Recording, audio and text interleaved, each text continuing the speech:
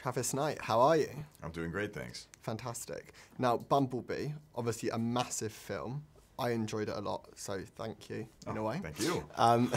But your first live action directorial debut, and I'm part of a massive franchise, was that intimidating to you at all?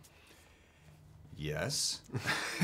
I think you'd be foolish not to be intimidated by something like that. Yeah, I mean, this is kind of big, high-stakes filmmaking. It's a beloved franchise. It's a franchise that's been enormously successful and been shepherded by one man, Michael Bay, over the last 10 years.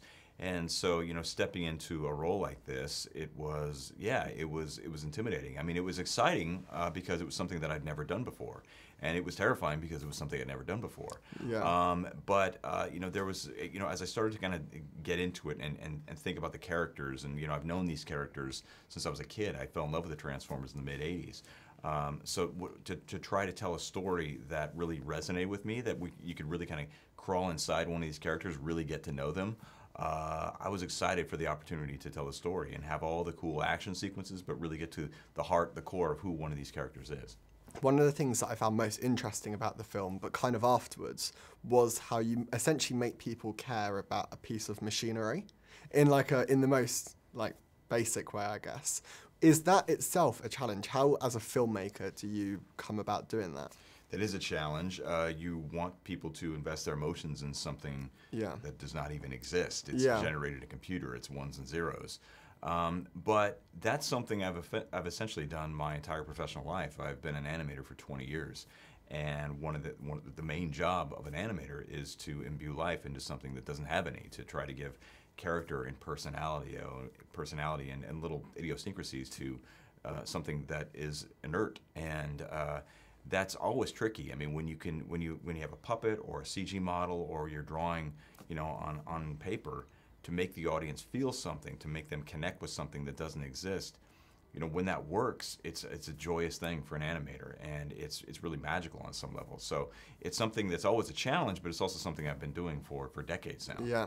And you've got a fantastic cast as well, obviously led by Haley and John Cena. Yeah. What was it like to work with them? They were great. I mean, it's, you know, there's the old saw that, you know, directing is 90% casting, and I think in this case that was absolutely true. You get the right person in the right role, and that solves a lot of the issues.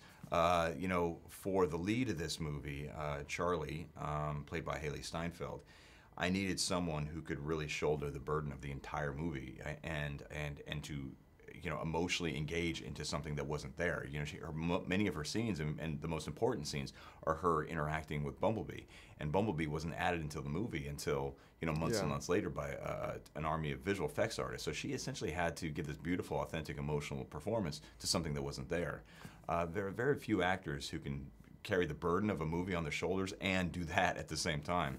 But when I met with the producers in the studio, Haley Steinfeld was the only actor I mentioned. She was my Charlie even before we began. Yeah. And blessedly, she said yes, and I think she gives an extraordinary performance. And for John, I think, you know, a lot of people, myself included, know John as a very gifted comedic actor, but we wanted something different for him in this role. I mean, he plays the human antagonist, so he needed to be formidable, he needed to be the heavy, he needed to be intimidating, but he also needed to have layers of charm and humor and empathy, you know, where appropriate. And I didn't want him to be a two-dimensional mustachio twirling baddie. And, you know, John has such a natural charisma and charm that I think that it's easy for the audience to see this villain, if you will, as someone who has dimension, and you understand where he's coming from, which on some level makes a villain even that much more terrifying. Yeah, my final question then. The film is steeped in 80s nostalgia with a fantastic soundtrack as well. So what is your favorite 80s song? My favorite 80s song? Well, I put a bunch of them in the movie, of course. You know, music is one of those things that really just kind of takes you back to a time and place. It can evoke so much emotion. And for me, oh God, it's hard to choose one song. There is no kind of distillation of the 80s in one song. But probably my favorite song in this film is Big Mouth Strikes Again by the Smiths. I absolutely love that song. It's the first song that we hear in the movie. Brilliant. Well, Travis Knight, thank you very much. Thank you.